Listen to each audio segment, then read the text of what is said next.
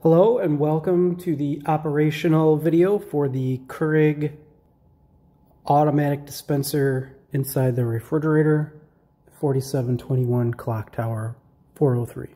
To start your operation, there is a button on the back of the Keurig, right here.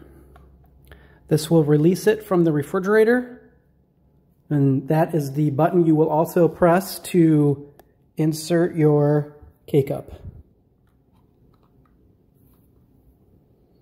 K-cup goes in,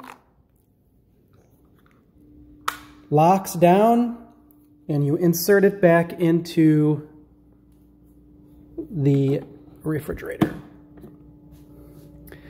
Brew size, press and hold. Pick your size, 8 ounces, 10 ounces for the glasses that are provided. It will automatically start heating.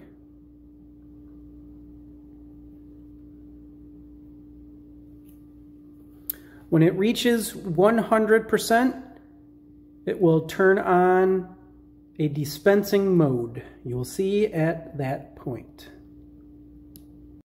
Once your Keurig reaches temperature, it will resume to this screen. On the bottom, there's a brew dispense button. Hold for 3 seconds. And the coffee will dispense into the mug. Thank you for choosing 4721 Condo 403. Enjoy your coffee.